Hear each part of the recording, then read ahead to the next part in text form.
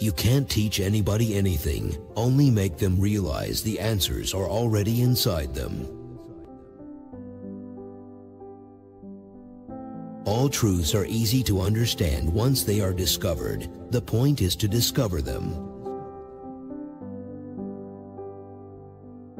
The laws of nature are written by the hand of God in the language of mathematics. I have never met a man so ignorant that I couldn't learn something from him. In the sciences, the authority of thousands of opinions is not worth as much as one tiny spark of reason in an individual man. Knowing thyself, that is the greatest wisdom. I do not feel obliged to believe that the same God who has endowed us with senses, reason, and intellect has intended us to forego their use. To understand the universe, you must understand the language in which it's written, the language of mathematics. To be humane, we must ever be ready to pronounce that wise, ingenious, and modest statement, "I do not know." Two truths cannot contradict one another. The sun, with all those planets revolving around it and dependent on it, can still ripen a bunch of grapes as if it had nothing else in the universe to do. Nonetheless, it moves. Measure what can be measured, and make measurable what cannot be measured. There are those who reason well, but they are greatly outnumbered by those who reason badly. The greatest wisdom is to get to know oneself. The Bible shows the way to go to heaven, not the way the heavens go. Where the senses fail us, reason must step in. Mathematics is the language with which God has written the universe. They who depend upon manifest observations will philosophize better than those who persist in opinions repugnant to the senses. By denying scientific principles, one may maintain any paradox. You cannot teach a person something he does not already know. You can only bring what he does know to his awareness. It is surely harmful to souls to make it a heresy to believe what is proved. Wine is sunlight held together by water. Who would dare assert that we know all there is to be known? Measure what is measurable and make measurable what is not so. With regard to matters requiring thought, the less people know and understand about them, the more positively they attempt to argue concerning them. You may force me to say what you wish, you may revile me for saying what I do, but it moves. Science proceeds more by what it has learned to ignore than what it takes into account. The book of nature is written in the language of mathematics. Nothing occurs contrary to nature except the impossible, and that never occurs. Mathematics is the key and door to the sciences. Scripture is a book about going to heaven. It's not a book about how the heavens go. Nature is relentless and unchangeable, and it is indifferent as to whether its hidden reasons and actions are understandable to man or not. Being infinitely amazed, so do I give thanks to God, who has been pleased to make me the first observer of marvelous things, unrevealed to bygone ages. If you could see the earth illuminated when you were in a place as dark as night, it would look to you more splendid than the moon. Facts which at first seem improbable will, even on scant explanation, drop the cloak which has hidden them and stand forth in naked and simple beauty. See now the power of truth. The Milky Way is nothing else but a mass of innumerable stars planted together in clusters. In questions of science, the authority of 1,000 is not worth the humble reasoning of a single individual. It is a beautiful and delightful sight to behold the body of the moon. I think that in the discussion of natural problems, we ought to begin not with the scriptures, but with experiments and demonstrations. Holy Scripture could never lie or err. Its decrees are of absolute and inviolable truth. Nature is written in mathematical language.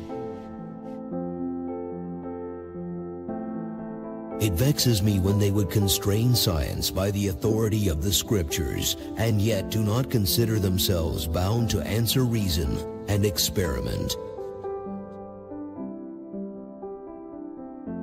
See now the power of truth, the same experiment which at first glance seemed to show one thing, when more carefully examined, assures us of the contrary. Nature does not act by means of many things when it can do so by means of a few. I do not know what to say in a case so surprising, so unlooked for, and so novel. Some, merely to contradict what I had said, did not scruple to cast doubt upon things they had seen with their own eyes again and again. Nature's great book is written in mathematics. The earth, in fair and grateful exchange, pays back to the moon an illumination similar to that which it receives from her throughout nearly all the darkest gloom of the night. Nothing can be taught to a man, only it's possibly to help him to discover it inside. Holy Writ was intended to teach men how to go to heaven, not how the heavens go. We must say that there are as many squares as there are numbers.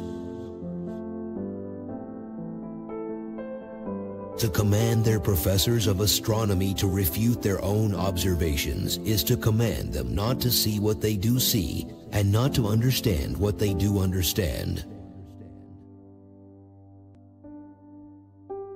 What has philosophy got to do with measuring anything? It's the mathematicians you have to trust, and they measure the skies like we measure a field. It was granted to me alone to discover all the new phenomena in the sky, and nothing to anybody else. This is the truth which neither envy nor malice can suppress.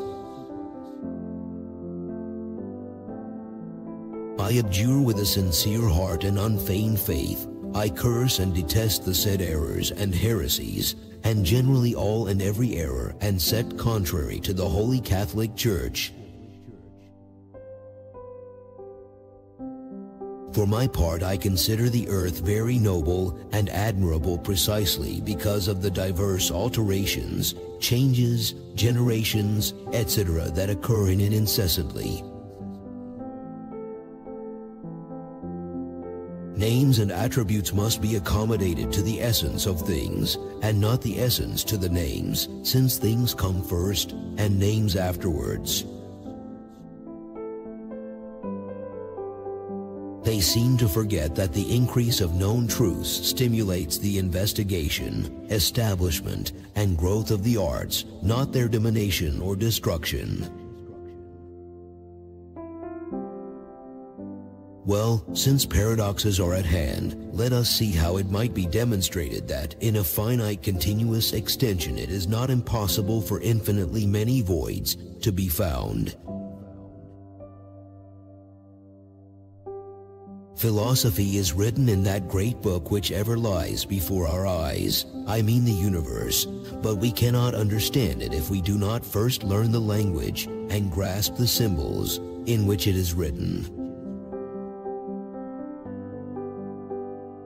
I think that in the discussion of natural problems we ought to begin not with the scriptures, but with experiments and demonstrations.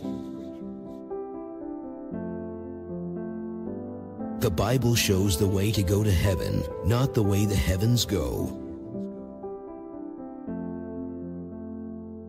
If I were again beginning my studies, I would follow the advice of Plato and start with mathematics. Nature is relentless and unchangeable, and it is indifferent as to whether its hidden reasons and actions are understandable to man or not. Mathematics is the language in which God has written the universe. Who would dare assert that we know all there is to be known? God is known by nature in His works and by doctrine in His revealed word. I truly believe the book of philosophy to be that which stands perpetually open before our eyes, though since it is written in characters different from those of our alphabet it cannot be read by everyone. Nothing physical which sense experience sets before our eyes, or which necessary demonstrations prove to us, ought to be called into question upon the testimony of biblical passages. I am certainly interested in a tribunal in which, for having used my reason, I was deemed little less than a heretic. Who knows but men will reduce me from the profession of a philosopher to that of historian of the Inquisition. Passion is the genesis of genius. Measure what can be measured, and make measurable what cannot be measured. I have never met a man so ignorant that I couldn't learn something from him. Curiosity is the key to problem solving. Two truths cannot contradict one another. Measure what is measurable and make measurable what is not so. In the sciences, the authority of thousands of opinions is not worth as much as one tiny spark of reason in an individual man. To be humane, we must ever be ready to pronounce that wise, ingenious, and modest statement, "I do not know." Vision, I say, is related to light itself, but of this sensation and the things pertaining to it, I pretend to understand but little, and since even a long time would not suffice to explain that trifle, or even to hint at an explanation, I pass over this in silence. It is surely harmful to souls to make it a heresy to believe what is proved. All truths are easy to understand once they are discovered. The point is to discover them. The prohibition of science would be contrary to the Bible, which in hundreds of places teaches us how the greatness and the glory of God shine forth marvelously in all His works, and is to be read above all in the open book of the heavens. If experiments are performed thousands of times at all seasons and in every place without once producing the effects mentioned by your philosophers, poets, and historians, this will mean nothing, and we must believe their words rather than our own eyes. Measure what can be measured and make measurable what cannot be measured. I do not think it is necessary to believe that the same God who has given us our senses, reason, and intelligence wished us to abandon their use, giving us by some other means the information that we could gain through them. That sculpture is more admirable than painting for the reason that it contains relief, and painting does not is completely false. Rather, how much more admirable the painting must be considered, if having no relief at all, it appears to have as much as sculpture. The laws of nature are written by the hand of God in the language of mathematics. Nothing occurs contrary to nature except the impossible, and that never occurs. But some, besides allegiance to their original error, possess I know not what fanciful interest in remaining hostile not so much toward the things in question as toward their discoverer. It is a beautiful and delightful sight to behold the body of the moon. By denying scientific principles, one may maintain any paradox. One can understand nature only when one has learned the language and the signs in which it speaks to us. But this language is mathematics, and these signs are mathematical figures. To understand the universe, you must understand the language in which it's written, the language of mathematics. It is necessary for the Bible, in order to be accommodated to the understanding of every man, to speak many things which appear to differ from the absolute truth so far as the bare meaning of the words is concerned. Facts which at first seem improbable will, even on scant explanation, drop the cloak which has hidden them and stand forth in naked and simple beauty. I believe that the intention of Holy Writ was to persuade men of the truths necessary to salvation, such as neither science nor other means could render credible, but only the voice of the Holy Spirit. To excite in us tastes, odors, and sounds, I believe that nothing is required in external bodies except shapes, numbers, and slow or rapid movements. If ears, tongues, and noses were removed, shapes and numbers and motions would remain, but not odors or tastes or sounds. In my studies of astronomy and philosophy, I hold this opinion about the universe, that the sun remains fixed in the center of the circle of heavenly bodies without changing its place, and the earth, turning upon itself, moves round the sun. The deeper I go in considering the vanities of popular reasoning, the lighter and more foolish I find them. What greater stupidity can be imagined than that of calling jewels, silver, and gold precious, and earth and soil base? It reveals to me the causes of many natural phenomena that are entirely incomprehensible in the light of the generally accepted hypotheses. To refute the latter, I collected many proofs, but I do not publish them. I would dare to publish my speculations if there were men like you.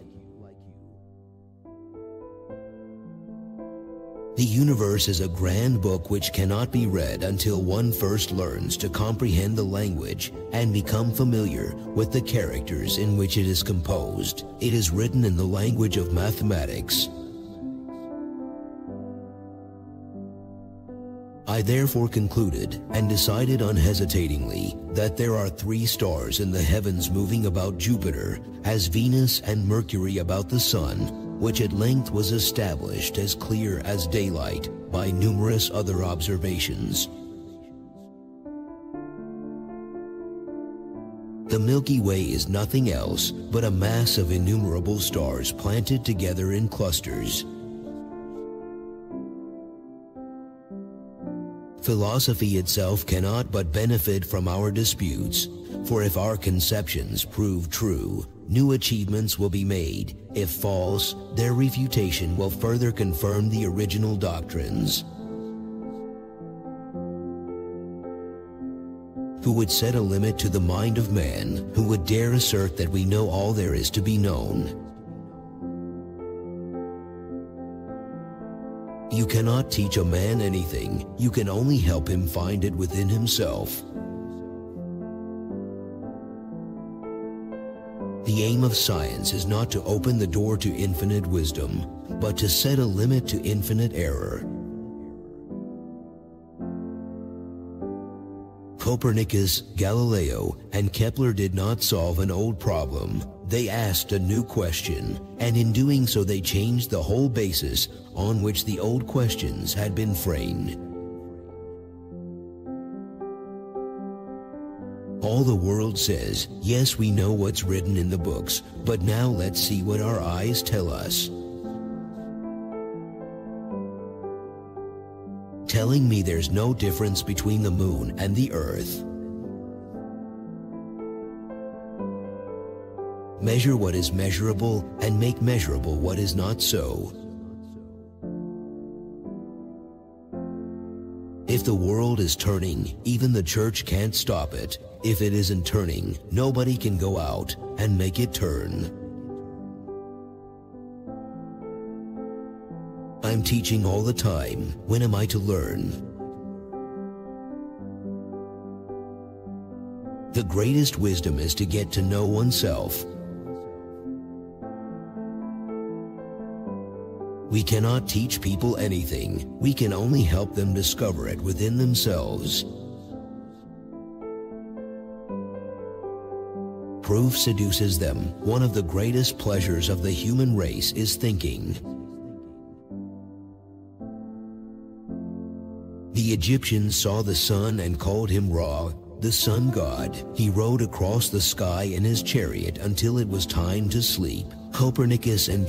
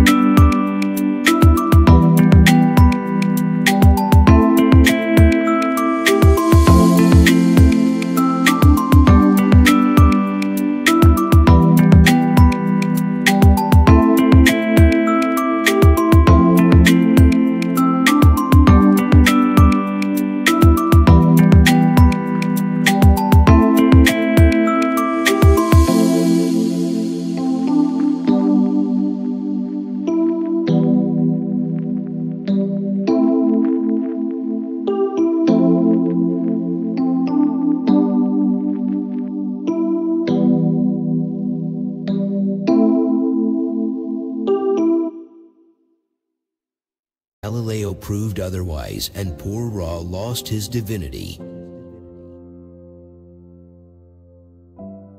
Philosophy is written in this grand book, the universe, which stands continually open to our gaze. But the book cannot be understood unless one first learns to comprehend the language and read the letters in which it is composed. Stupidity isn't invincible.